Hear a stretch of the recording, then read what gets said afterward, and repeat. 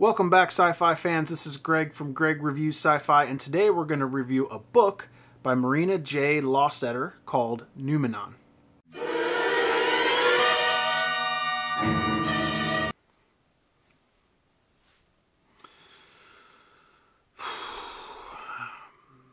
Noumenon. Apparently the opposite of a phenomenon, and I'd say that's accurate for this book. I've never really been frustrated by a book to the extent Noumenon frustrated me. I mean, it is literally like driving to the office in dead stop traffic, only to find the office is closed or locked. Then getting back in your car and your car won't start. And then finally, when you get your car started, you pull right back out into traffic. And then when you get home, no one's even happy to see you. That, spoilers, that's this book. And what's irritating is the book has moments of greatness.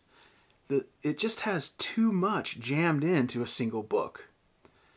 It almost seems like the author wanted to, had this vision of the story that she wanted to tell, but didn't want to take 3 books or 4 books, or maybe even 5 books to tell it properly.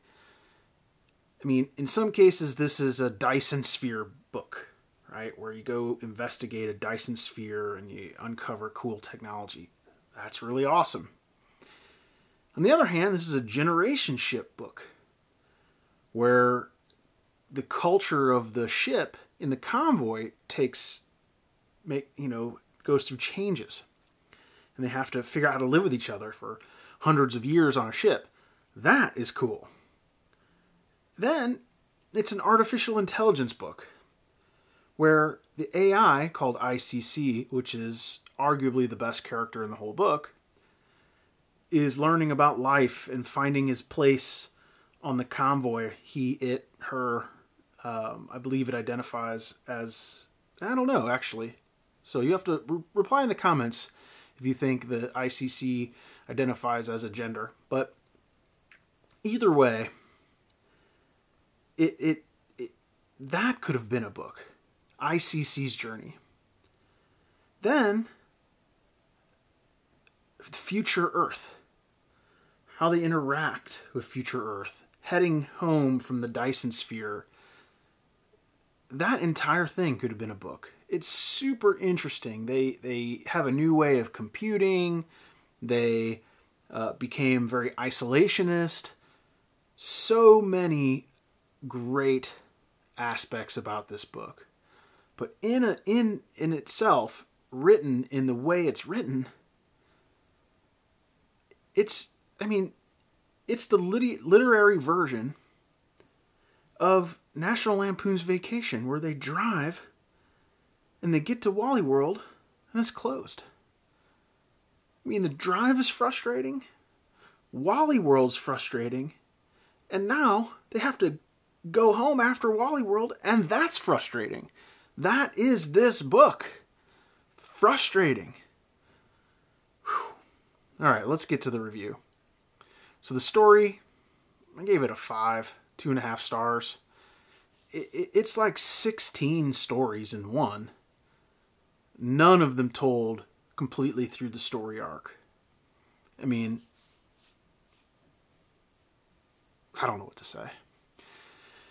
Characters, I gave it 3.5 stars here because I loved the ICC character, and I really liked the way, I won't tell you how the people survive on the journey, but I like the way that it evolved over time, and how the people were the same yet different. You'll see if you decide to read this book. Technology, I gave it an 8. Look, the technology was cool. When they get to the Dyson sphere thing, that's cool. When they get back to Earth, that's cool. And there's little glimpses of cool. ICC is cool. There's little glimpses of really cool all over this book. Originality, I also give it an 8. I mean, it's, you know, a generation ship, not that original. But when they get to the, you know, it's not a Dyson sphere, so it's not a spoiler. Or I guess that maybe is a spoiler, but whatever. When they get to the destination, you know, it's handled and described really well. This book, the writing is really, really excellent. The storytelling in pieces is really, really good. But like I said, altogether, it's, you know, I just cannot recommend it. So this is really the first book that I've read in a long time where I cannot recommend it. I mean, I read the whole thing, which is odd. I mean, usually in these, when I get involved in a book that I just don't like, I stop and just delete it from my Kindle. But that's what makes this book so tricky, because it's good, frustrating. Good, frustrating again. And then you think, oh, it's going to end well. Like, it has to end well. Please end well. No, it didn't. So, anyway, it's about $10 on the Kindle, which I think is too expensive. If this was a $2 or $3 book, I would tell you to read it just because it's got some interesting stuff. But $10, nah. On Audible, it's $36. There's just no way. Like, I can't even imagine this thing as an audiobook. Like, don't operate heavy machinery while listening to this book, because there are points that will send you in a rage because it doesn't tie the loose ends, right? Like, it just doesn't close them up. Man, it's like wearing one sock. Like, I don't know how to explain the frustration. I mean, it's like walking around with one shoe on. Like, you know, you just don't feel right. Anyway,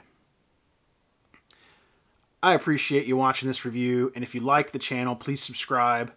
You might want to check out Marina's other books. I think she's a pretty published author, and I hate to not recommend books because I really want the genre to have authors that we support. So maybe check out some of her other books and read them and tell me what you think. And subscribe to the channel. Catch me on Twitter. Catch me on Instagram. Greg Reviews Sci-Fi pretty much everywhere. And better luck next time on the book, I think. See you later.